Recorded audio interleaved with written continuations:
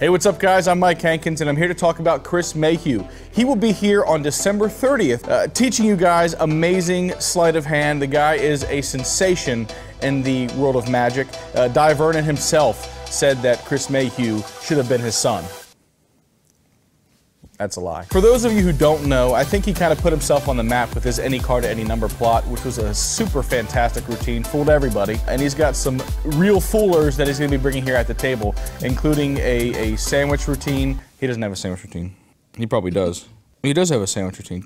He's got a trick called Mr. Hands, which reminds me of the movie Dark City, starring Kiefer Sutherland, because there was a guy in there called Mr. Hand. Anyway, that's not what the plot's about. It's a card effect where the card changes in the spectator's hands. I want to see that. So he's got something called Running Man, which is really cool. It's an impromptu version of the Anniversary Waltz. Now, as you know, the Anniversary Waltz usually requires gimmicks.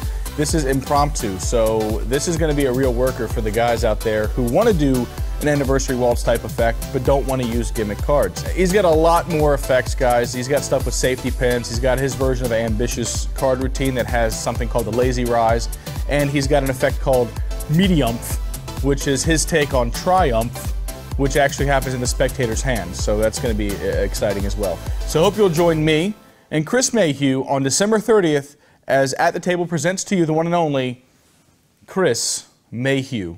May Hugh be here? Yes, you may, Hugh.